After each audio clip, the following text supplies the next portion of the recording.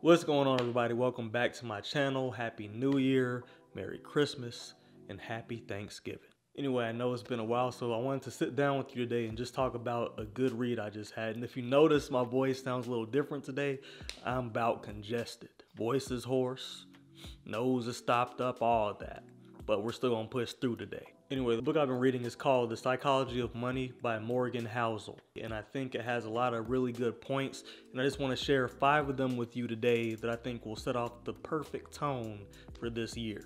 So we're going to jump straight into the money lessons that I've learned from reading this book. So the first lesson that really stuck out to me from this book is that the true value of money is giving you control over your time. And when I read that, I was like, woo, that's about good. Because it's something that I constantly forget about. The more my income increases, the more my net worth increases, the more financially successful that I become. That's something that I get further and further from, I feel like. And it was just a good reminder to read about that in the book. And what it reminds me is that there's a purpose for the money that you're getting, but you have to be smart with it and with where you put it. There should be portions of money that goes aside for fun and games and luxury and relaxation. And there should be a bigger portion of money that goes towards the future, whether that's savings, emergency fund, investing, and things like that. And when you put your money into those things, what it does is it buys you freedom in the future. It just gives you access to bigger and better opportunities for yourself, your family, and the people you care about and things like that. But that was the first lesson that really stuck out to me, like, man, I got to talk about this on my channel because I forget about it so much. So that's something I want all of you to think about throughout this entire year. I promise it will make you more intentional with your money. And even in that few seconds that it took me to read that portion of the book, it led to a lot of massive action on my part when it came to my own personal finances, which I'll talk about in another video. Don't worry, y'all. In between these lessons, I'm drinking water. Trust me. And the second money lesson is something that also made me really think, and it's that everyone does personal finance differently. And what I mean by that is everybody thinks they're right about the way they go about their own personal finances. And in a way, that's true, because personal finances are personal, and that makes a perfect amount of sense. But what happens is people like me go on YouTube and kind of talk about one specific way of doing personal finance, and that's the right way, that's the only way, and that's just not the case. You have to look at what truly works for you. And it's kind of like everyone has their own personality, everybody has their own temperament. So some people are more outgoing, some people are more reserved, some people are more direct and straightforward, some people are more bashful and quiet and things like that, right? And a lot of us feel that the way we go about situations and handle situations are the way to handle them, and you don't really want to stray away from the way that you do things. Like if you see something you don't like, you might be the type of person that's like, yeah, I said something about it, I'll tell them again. I'm gonna tell them the way it is. You know, all passionate and fired up and whatnot. Some people are more reserved. Some people are like, I didn't like that, but it's not that big of a deal. Now, if it happens again, we're gonna talk about it, but I'm just gonna let that one slide. But everybody feels like the way that they think about situations are appropriate, and it's the same exact way with personal finances. You know, I lean more on the saving and investing side more than anything. But some people are really, really dead set on getting out of debt, whether it's only their student loans or if it's their student loans, credit cards, and a sea of debt that they just feel like they're in. You know, for me, I'm like, I'd rather look at the whole situation and say, okay, I have debt, but it's student loan debt. I can pay that like normal, and it take the 10 years that it's supposed to take. And while I'm paying that off for the 10 years, I can go ahead and put money into assets that have much of a bigger return than paying off my debt would have for me. Because in reality, I know for me personally, my student loan debt, which I haven't really talked about much on this channel, funnily enough, at the max, the interest rate is like 5%. Whereas my investment portfolio right now is up like 50-something%. And that's one of them. So that is building my net worth, and I'm simultaneously making my debt go down little by little. And a lot of this came from experience where I was paying off massive amounts of my debt at a time. I was literally throwing most of my money at my debt when I first got out of college, but then I realized I could just build the life that I want and deserve, not just for myself, but my family. And on the side, I can pay off debt. And that's just how I personally choose to do it. And that way makes the most mathematical sense when it comes to personal finance. But personal finance is bigger than just numbers. It's also your psychology, hence, the book, The Psychology of Money. Some people feel psychologically better if they do something like pay off their debt early.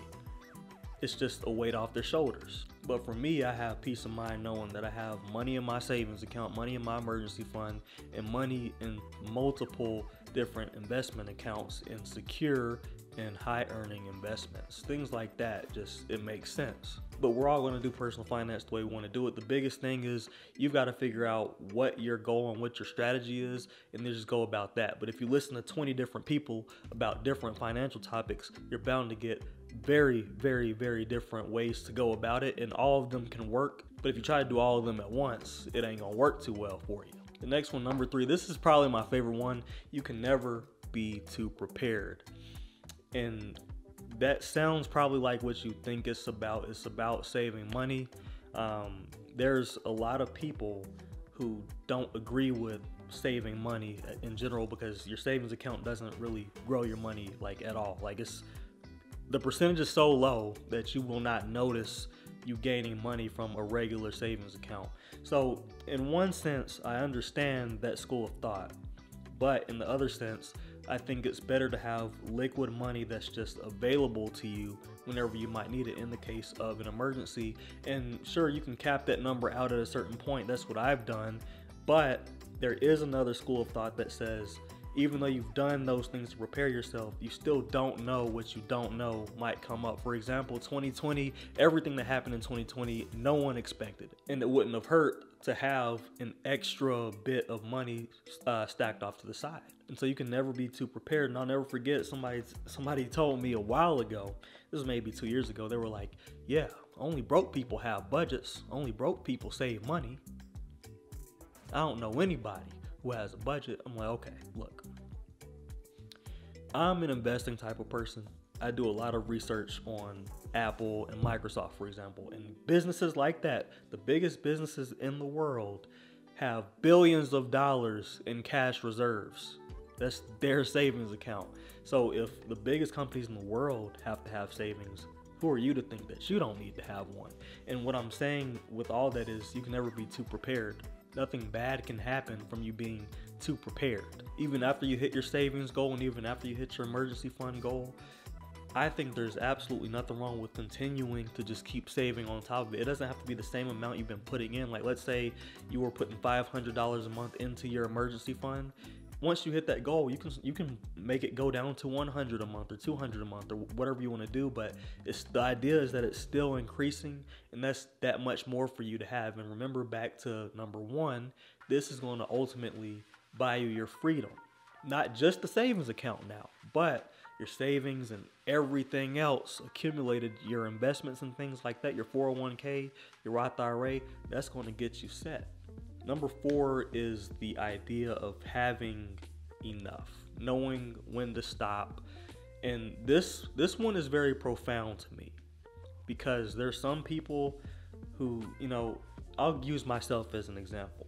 When I was like 20, 21, I was like, man, I want to make 6 figures. 25, did that. Okay, cool. Now I want to make this. Now, and so the number just kept going up. And the question that the book asks is, when is enough enough? And back then, I was always thinking, if I just made double what I'm making right now, that would be enough. I wouldn't have to worry about anything. I wouldn't care about extra bonuses or overtime. I would just be comfortable where I'm at.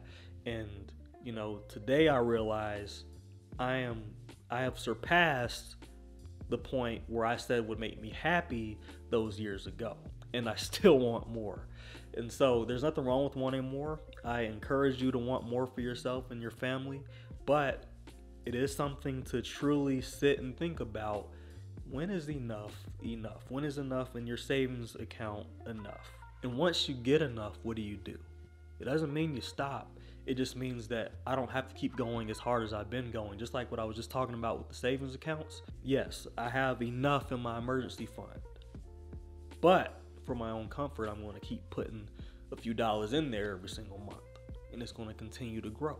Enough is being satisfied with where you're at in your career. You've moved up and up and up, and maybe you see that the people above you don't have a lot of free time, and so you're like, you know what, I'm good where I'm at, you know what I'm saying? And if you get to that point, you need to acknowledge and understand when enough is enough. So you just have to understand what your goal is, I would say year by year, and then go from there.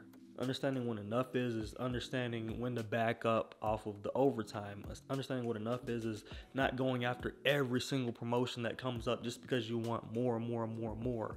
It doesn't mean that, like for me, I went across the country to get a higher paying job with more of a work-life balance. I've done that, cool. I've been successful over here where I'm at, but even though I would love to make an extra $30,000 a year, I'm not about to go to another state again and just do it again, because enough is enough. Like, you get what I'm saying? You have to understand when enough is good enough for you. And the one thing I will preface this point with is enough is temporary. So maybe go year by year and just reflect on your goals like you probably do every year anyway, and just look at how much would you like to make for that next year. Because the reason enough is temporary is because the economy changes. Prices change, they go up and down, cost of living definitely changes, the stock market changes, a lot of things change. Your family might change, you might have a kid, you might have a couple of kids, you might get married, or you might get divorced, God forbid. But I'm just saying, things change in life, and because they change, your goals have to change in order to adapt to the situation. And number 5 is something that I really want you all to take home, and it's this. The world is too complex to let 100% of your decisions dictate 100% of your outcomes. And when I say that, I mean you can do everything right and still not be prepared for something. You can have your budget tracker, you can be saving, you can be tracking your expenses, you can be doing everything down to a T. But sometimes things happen. Things happen that make you shell out money and put yourself into debt, or put yourself in an undesirable situation where you might have had an extra few thousand in your bank account, and now you have to spend it all on a last minute trip to a different state for a family member for an emergency, for example. And that's actually happened to me, and I was more obviously upset about what happened with the family member back then than I was about having to spend the money to go there. But I'm just saying, the things that we go through are not always a result of our decisions. Because, and the reason I bring this up is because I've spent a lot of time beating myself up, saying I should have done this. If I would have done this, this wouldn't have happened. You couldn't have known. Sometimes we just need to understand that you can't always prepare for everything, which is why you can never be too prepared, which is why that was my takeaway number 3. You can watch video after video after video, read book after book, and you can still find yourself feeling like you're behind financially or behind in life in general. Sometimes you might be in the right place at the right time and get an opportunity that you never thought you would ever have. Sometimes things work out and sometimes they don't. But you've got to put your best foot forward at all times and be intentional about your decisions. And what works out will work out. What won't work out, that's fine. But you have to keep pushing forward. We all go through something. And all I'm telling you is, do not be discouraged if a certain job doesn't work out, or you're not getting paid enough, or you're not saving enough. And if you're doing everything you can do, just keep doing everything you can do. And eventually that success that you're looking for is going to come. But backing out and tucking your tail between your legs and not really doing anything about it and just feeling like you're a victim of the world's circumstances, that is not going to get you the financial results that you want, need, and deserve in life. So those are my 5 takeaways. Thank you so much for watching this video. It is great to be back. My name is Reggie Bryant. This channel is all about personal finance and personal growth, so you can control your finances, and control your life. Thank you so much for watching. I will see you in the next video.